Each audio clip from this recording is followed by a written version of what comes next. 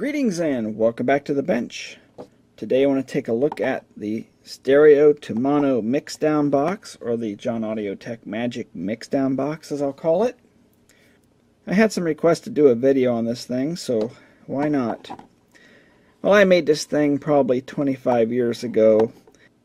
So what does this thing do? Well, it basically takes the stereo signal and mixes it together into just a mono channel. And you see there's 3 switches on here, so it does a little more than just that. It allows you to listen to either the left or the right channel, or switch them both out for mute. It has, of course, the sum switch, but probably the most interesting mode on here is the differential switch, where it takes the 2 signals and instead of summing, it actually subtracts them. So if you have 2 signals and they're in phase and at the same amplitude, in other words, it's center panned or mono, where when you subtract one channel from the other, you get 0 in that case. Now with a lot of music, the vocals, the drums, and the bass are generally going to be center panned. Not always, especially with older music, but mainly the vocals and the drums and bass will be center panned. So why would you want to use that? Why would you want to take the vocals or whatever out of the music? Well, for me it's mainly just a curiosity, but if you're a musician and you're trying to hear a certain instrument, and because the vocals and other instruments are covering it, you may be able to hear that instrument if you use it in differential mode. It really depends on how the stereo mix went down. Another example, if you're a singer and you want to remove the vocals, because probably 90+% of the time, at least with modern music, the vocals are center panned, you can take the vocal out and sing along with the song that way. But like I say, it depends on how the stereo mix went down. You know, some songs sound a lot different, other songs don't sound much different at all. Okay, so what I'll do now is give you a music sample, and this is where it kind of hurts that I can't play copyrighted music on YouTube for just a few seconds. It really would be nice to demonstrate some music that I know really has a neat effect with this, but instead I have to resort to the YouTube library, and you know, I don't know what I can dig up there. Okay, so I have the music player plugged into the input of this, and the output I'm just connecting to this little amplifier, chip amp that's on the breadboard here, connected to speakers. And I'll flip some switches around here and give you an example what it sounds like. After I do that, we'll take a look at the schematic and take a look inside this box.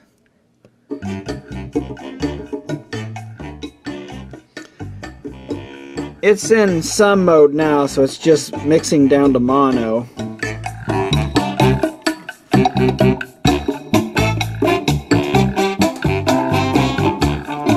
Right channel only. Left channel only. Not a lot of difference. Diff mode.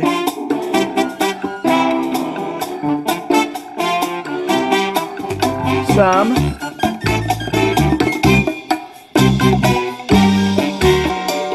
Diff.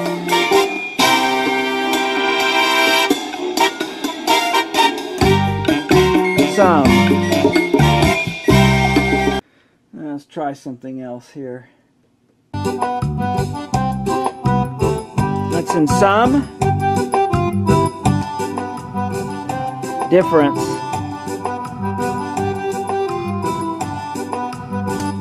Sum. So yeah, you can kind of hear when I went into difference mode, the accordion kind of sounded ambient. See if I can find something with a vocal in it. Okay, I found something here. We'll start in sum mode and then we'll go to difference mode. To become what I am.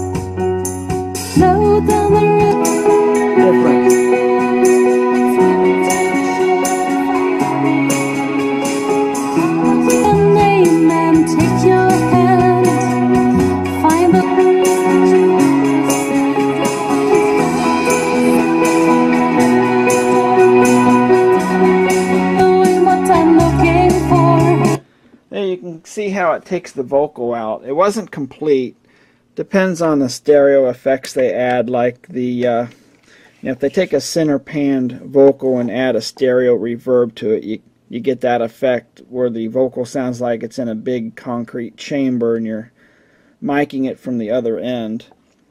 But in cases where the center panned is exactly perfectly centered and there's no stereo reverb or anything, it'll completely remove the vocal. That last music wasn't in the library, but I'm pretty sure it's not being controlled under somebody's copyright. But anyhow, one more thing I'll show you is what poor MP3 compression can sound like. It really shows up in the difference channel. Now I can't play much of the song summed together because of the copyright jerks, but you'll hear when I switch it to diff mode how terrible it sounds. And her name's Cinderella.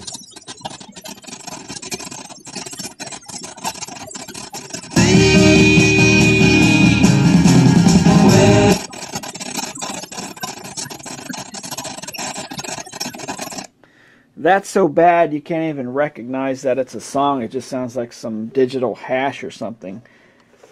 Well, that was a mono music that was compressed in stereo using MP3 at some low bit rate, and it just sounds horrendous. It doesn't sound bad just listening to the song in mono, but when you differentiate it, it sounds terrible. So if you do use something like this and you have a poorly compressed sound, you'll hear a lot of that underwatery MP3 compression like sound added to the music. Like I said, I wish I would be able to play some other music that would show the effects better, but oh well. So what I did is I made a test file, an indicated channel test file, and it has a left panned, right panned, front, which is the center panned, and rear. Now the rear is just the left and right channels out of phase, and that's how they encoded the rear signal information in Dolby Surround. So what I'll do first is, with this set for sum mode, I'll play that. You'll hear both the channels, the front and the rear will be removed. Left, right, front. So as you see there, you could not hear the rear channel indication. Another thing you might have noticed is that the front channel was quite a bit louder. That's because you're mixing the left and right channel together, and that's what they call in the music industry a center channel buildup. And that was a problem back in the 60s when some people had mono turntables and others had stereo. They would release a stereo version and a mono version. So in the mono version of the record, they would have to bring the center pan signals down somewhat so they wouldn't be as loud. And to make stereo records more compatible with mono equipment, they created some techniques using phase shifting to eliminate that center channel buildup. I'm not sure of the exact pronunciation, but it's Heiko CSG. And one of the record companies used that on some of the albums back in the late 60s. Well, of course, when you do something like that, it does damage the stereo image. So a lot of audio purists didn't like that. But anyhow, now let's go into difference mode. And I'll play that same file. You'll notice that the front channel will now be removed, and you'll hear the rear channel. Left, right, back. And you notice that the rear channel was very loud in diff mode because you're differentiating two inverted signals. It's actually adding them together because the way the math works. So what I'll do at the end of the video, just before the Snickers clip, I'll put in that channel test audio. Okay, here's the internal schematic.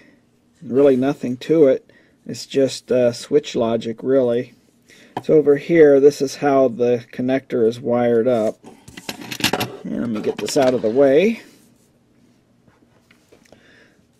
So what we have here is the left and right channel switches and the sum and difference switch. That's the main part, and there's a few resistors as well. So let's take a look at the circuit set into sum mode.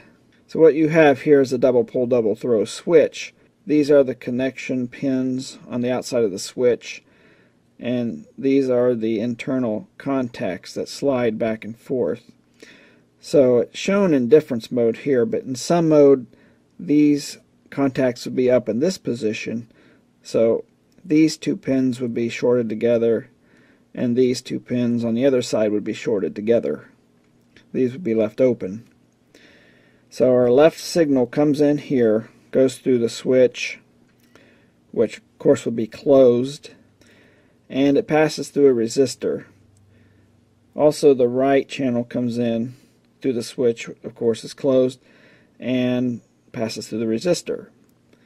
Because these are shorted together, it's mixing the two channels together, and that's why you have the resistors here, because the low impedance of the output circuit of, say like a music player, you just can't short these together because you'd actually be shorting the channels out if you did that.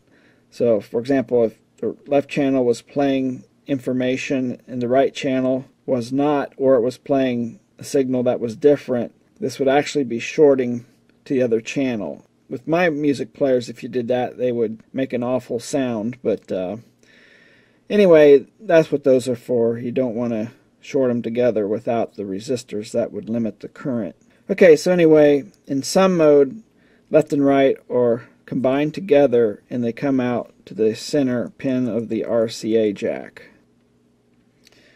And the ground comes over here, and in sum mode these are up here, of course, shorted together. So that comes out to the shield side. And because this side is open in sum mode, nothing's connected, nothing happens with that wire. Okay, in difference mode would have the contacts moved in this position, so these two on this side and these two are shorted together, and these two would be left open. So your left signal comes in through here, and since this is now open, it just continues up to the center pin. Now the right channel would come through here, go through this connection, come up here to the shield side. So if your one side was putting out 1 volt and the other channel had the same signal, same phase and amplitude, let's say 1 volt, it'd be 1 minus 1 and 0. So that's how you're differentiating those two channels in diff mode. And ground is not used in diff mode. Ground would come over here, comes up to this point, and these two contacts are shorted and this goes nowhere, so ground is just open. The last thing you see here is this resistor across the output. That's because in some modes, like when you have these switched open, it's just leaving this as a high impedance connection and you can pick up hum. Well, this adds some resistance to the output to help reduce that. Another thing I would like to say with the circuit, it's best used with a portable music player that runs on its own batteries. Due to ground loops, it's possible to get hum when you're running in differential mode if you're using some electrical connected source device. Now, you can use an active circuit using op amps and really make something fancy that has filters and might let the bass through but still take the vocals out, but that's beyond the scope of this video. Okay, here's inside my box. There's extra parts. For some reason I had 1K resistors from each channel to ground, and the switches in these resistors are swapped in position. It's a series circuit, so it doesn't matter. And these are 100 ohms I used. If you're using a low impedance output like a music player, the headphone out jack, you could use 100 ohms here on these resistors and 470 on this one. That should help eliminate any extra hum by keeping the circuit as low impedance as possible. So it's similar, it's not identical. but I'd recommend this circuit. Left, right, front, left, right, front. Hey, Snickers, you getting hungry? Did you see him perk up a little bit? Yeah, I said the magic words, didn't I? Are you getting hungry? Huh? Come here. Come here, you. Oh, he got hungry on me.